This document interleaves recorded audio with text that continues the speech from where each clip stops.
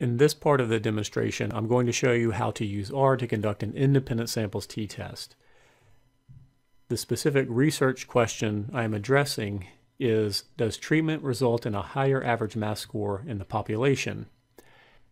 I can state this as an alternative hypothesis, which says that the treatment group mean is larger than the control group mean.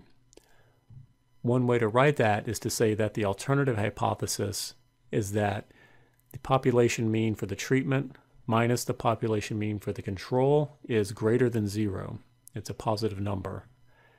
I will test that against a null hypothesis, which says that the population mean for the treatment minus the population mean for the control is less than or equal to 0. I like to specify the null and alternative hypothesis this way because it makes the order of subtraction very apparent. And that information is important when you go to run the analysis in R, because you need to make sure that R is conducting the order of subtraction in the same way that you have specified under the null and alternative hypothesis. If it's not, then you need to sort of change the way you call R. There are two ways to conduct the independent samples t-test in R. The first way I'll show you uses the formula notation.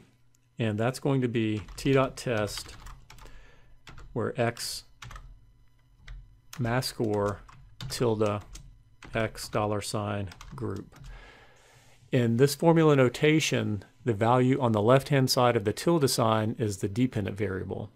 The variable on the right-hand side of the tilde sign is the independent variable. So here I have mass score as my dependent variable and group as my independent variable. This is a directional test, and I need to specify that the alternative is greater.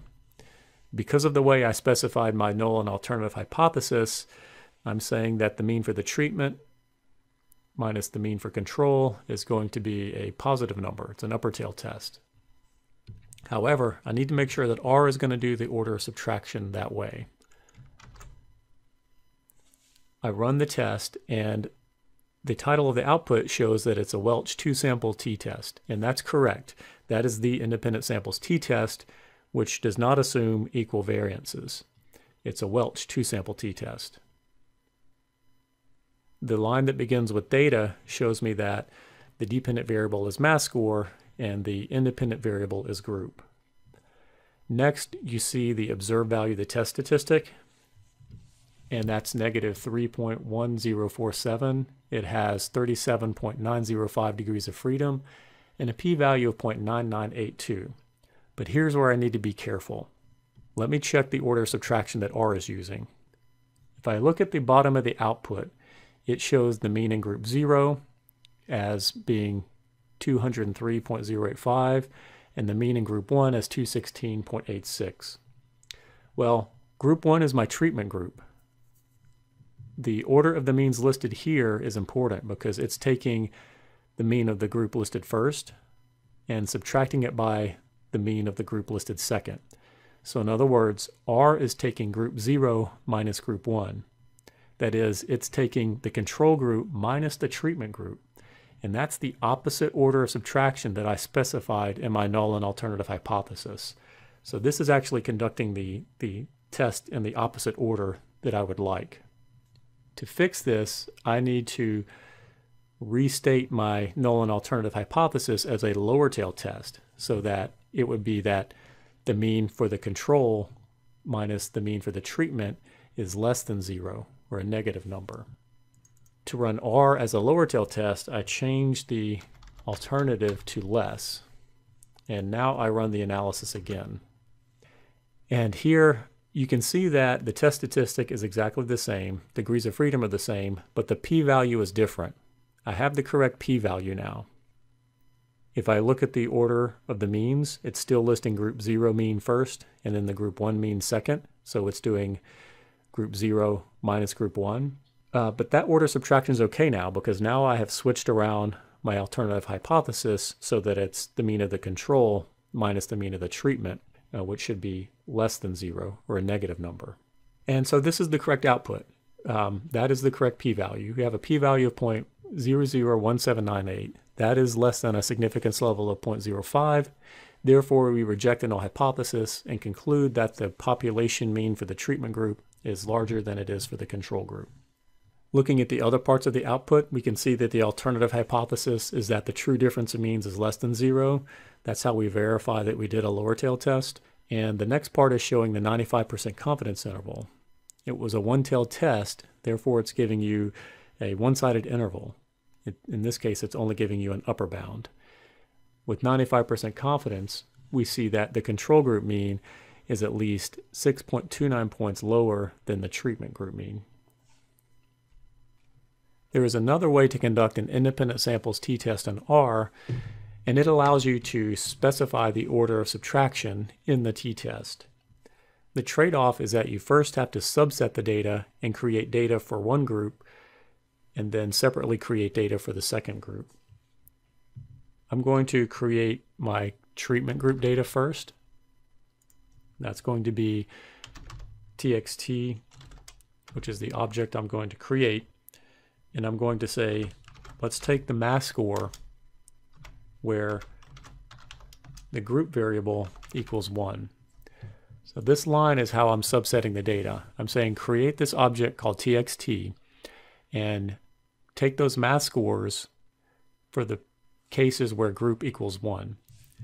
And that's going to give me the data for my treatment group. I'll just copy that to the next line and create an object for my control group, CTL, and I'm going to say, give me the mass scores where the group equals 0. That's my control group. I'll create both of those objects, and I can go to the console and just check them to make sure that I do just have a single variable and data for that single variable. And that's the case. I don't want to have a bunch of different variables. I want to just have data for one variable when I create the subset. To execute the t-test analysis in R, I'm going to say t.test x equals txt, which is my treatment group data, and y equals ctl, which is my control group data. This is important because R is going to do x minus y. In this case, I've said x equals my treatment group data, and y is my control group data. Therefore, I know it's going to do treatment minus control, which is the order of subtraction I specified in the null and alternative hypothesis. It's an upper tail test, and I'll specify that as alternative equals greater. I run the analysis, and we can see that it is indeed a Welch two-sample t-test, which is a t-test that does not assume equal variances. My t-statistic is 3.1047 with 37.905 degrees of freedom and a p-value of 0.001798. That p-value is less than a significance level of 0.05, therefore I reject the null hypothesis. If you look at the bottom of the output, you can see that it lists mean of x as 216.86 and mean of y is 203.085. And remember, it's doing the order of subtraction such that it's that first mean that's listed minus the second mean that's listed. That's my treatment group minus the control, and that's the order of subtraction that I want.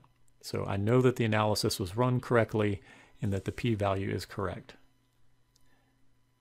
In the middle part of the output, you see that 95% confidence interval, and we can see that with 95% confidence, the treatment group mean is at least 6.29 points larger than the control group mean. This method of running the independent samples t-test is nice because you can force the order of subtraction to be a particular way. It has a little bit of complication in that you have to correctly create the subset first before calling the function. And if you're not comfortable with subsetting data, then this could be more problematic for you. It's nice because you have the correct order of subtraction.